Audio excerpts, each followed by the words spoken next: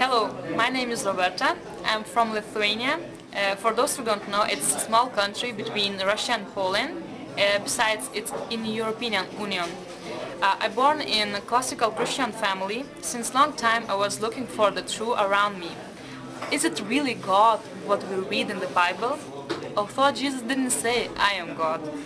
And why we don't have two identical Bibles, hundreds of divisions, and every church explains as he wants. Then I saw some places in the Bible with many wrong stories, and we have many stories to be illogical, unscientifical, unmoralic, and don't forget the large amount of contradictions. And of course, what amazed me the most was the unmoralic stories and incest sex. Half of this book for me was meaningless.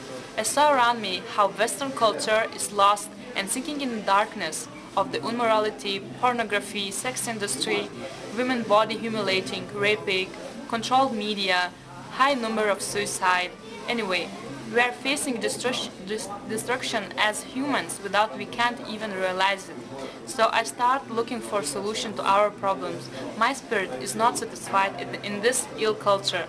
I start through friends to read about Islam. I kill the fear of Islam and I stop listening to what the manipulated people says about it. I start reading it with neutral mind. I test my knowledge and through my research I visited Arabic country. And I found that the women are treated with very high respect, and even I saw a man standing for a woman in the public transportation. In the same time, I was standing reading Quran and explanations about Quran, and I studied with a Muslim brother for 1 year. So I was comparing Quran and Islam with what other anti-Islamists saying and writing, and I found it absolutely different. I found in Islam the logical solution in our lives and in our hearts. And what wondered me that I couldn't find no one scientific or logical mistake. I wish to find such one such mistake, but I couldn't. But I found opposite. With high morality written book with full respect to the language is written with a complete way of living. Not even one contradiction or silly or fairy tale or horror, blood rituals I found in the Quran. Quran is the first book who gave for women this high moral position and respect in the opposite of the Bible or other books. And so I'm a happy black person, I'm proud about my mind and stronger to face this world. And I recommend you to be neutral and read Quran. Alhamdulillah that God gave me the light to see the truth and He made me Muslim.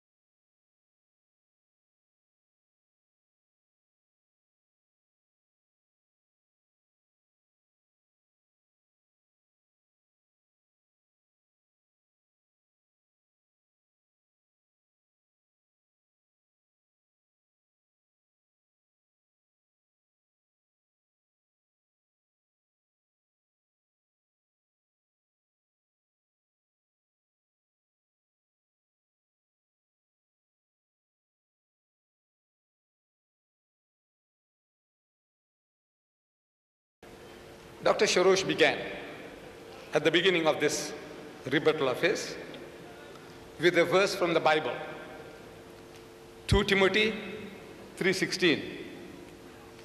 He quoted. He said, all scripture is given by inspiration and is profitable for doctrine, reproof, corrections, and instructions unto righteousness.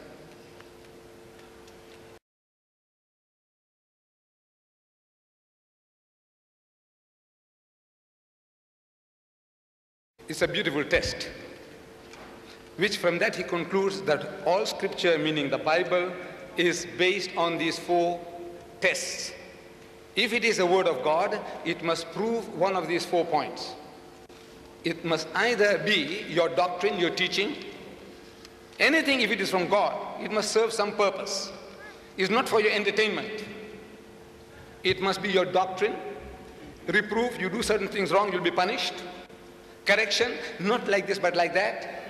And encouraging you to good deeds, instructions unto righteousness. Beautiful, beautiful. Actually, Paul was talking to Timothy about the previous verses in verse 15, talking about the Old Testament. He was not talking about Matthew, Mark, Luke, and John, and Peter and James and Jude. But however, if the Christian wants to lump it all together, say lump it. Now, you see, I quoted one brief verse about Samson. Samson goes to Gaza and he sees a harlot and he goes into her.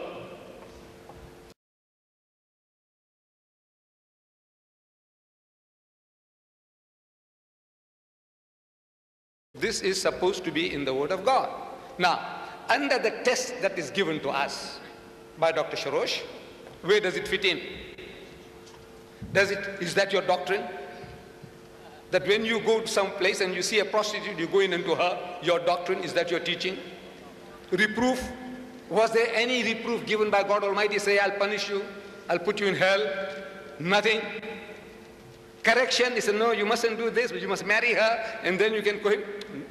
What? What instruction? Nothing at all. So I'm asking the doctor or any Christian at any time, please, please, read the Bible with this critical eye. There are things there in the Bible you can't fit in anywhere. Genesis chapter 38, you read about Judah, the father of the Jewish race. He has 3 sons, and he gets the eldest son married, and he does something that God didn't like, so God killed him. Genesis chapter 38.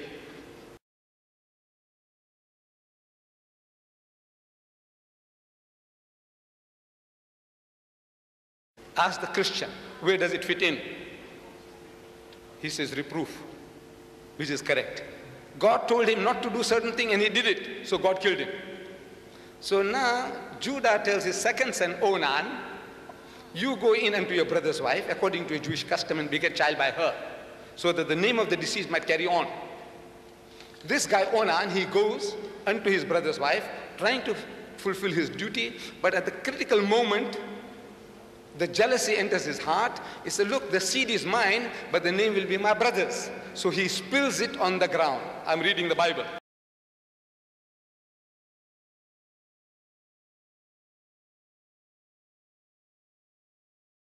He spilled it on the ground, so God killed him also. Where does that fit in? Reproof.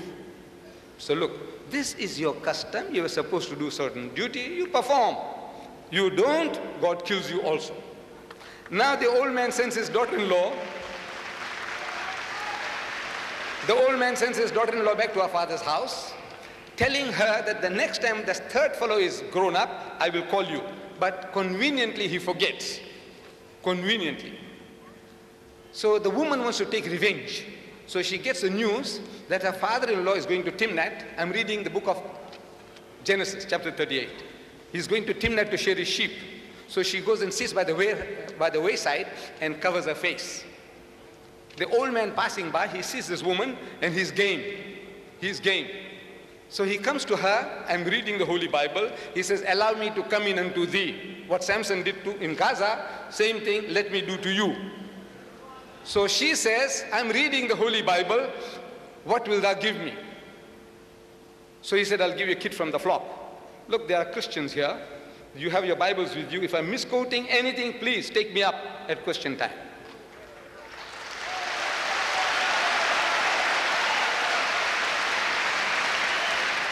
He said, I'll give you a kid, a goat kid from the flock. So she says, what guarantee that I will give it? He said, what guarantee do you want? He said, your signet, your ring, and your bracelet, and your staff. So the old man gave it to her, and he cohabited with his daughter-in-law by the roadside, and made her pregnant. Twins, straight away, 1 hit, twins. And these twins are Fares and Zara, who are the great-grandfathers of Jesus Christ, according to the genealogy. Children of incest are the great-grandfathers of Jesus. Now I'm asking, in this test that you gave, beautiful test, 2 Timothy 3:16, doctrine, reproof, correction, and instruction unto righteousness. I'm asking, where does this fit in? Into the book of God. Tell me.